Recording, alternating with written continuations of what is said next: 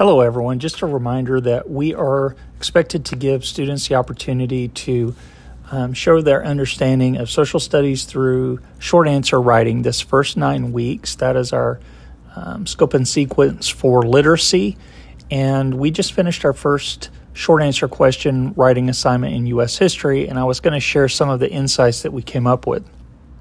The first thing you're going to want to do is get a copy of the Frisco ISD Social Studies Writing Rubric, and in particular, you're going to want a copy of the part at the top that addresses the short answer writing component of the writing rubric, where you're really focusing in on the assertion, the evidence, and the commentary that you expect students to be able to demonstrate as a skill and use their content knowledge to help with that evidence. As a reminder, you can find the FISD Writing Rubric for Social Studies on the FISD Curriculum Canvas page. When you click on Courses, make sure you're going to High School Courses, and then you can select any of the different teams or subjects that you're teaching this year. Remember, the literacy expectations are not only for core classes, but also elective classes, Psych and Soc, Government, Econ, U.S., World Geography. All of the social studies courses that we are offering do need to follow the FISD scope and sequence for literacy. I'm just going to click on World Geography, and you can find the rubric either under Literacy Resources at the top right, or you can just click on a unit. And once you get into the unit, you can look to see under Literacy Resources for Unit 1, Physical and Regional Geography, there's not only going to be a scope and sequence, but you're also going to find the district writing rubric. Now that you have the rubric, you can see assertion, evidence, and commentary for short answer writing is broken down into 4 scales from advanced all the way to emerging.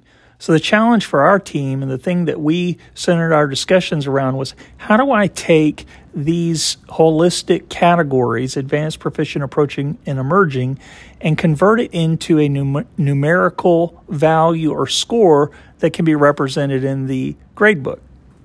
Some members of our team wanted there to be a discrete grade for each of the 4 different skill levels, averaging in the assertion, evidence, and commentary. Other members of our team wanted there to be a 4-3-2-1 scale, and that within each range of points, there would be a banded grade. For example, advanced would be a score of 4, proficient 3, approaching 2, and emerging 1. And then you would have a range. Let's say a student earned 4 points for assertion, 3 points for evidence, and only 2 points for commentary. 3 and 2 is 5, plus 4 is 9, so that would put them at the top range of an 85, which shows proficiency.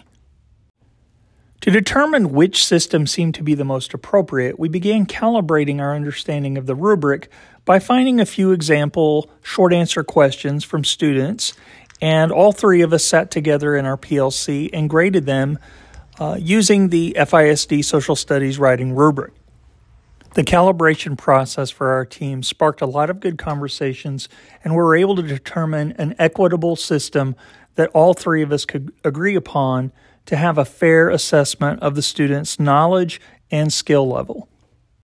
On the FISD Social Studies Curriculum Canvas page, you can also find more examples of norming protocols and calibration ideas to use with your team.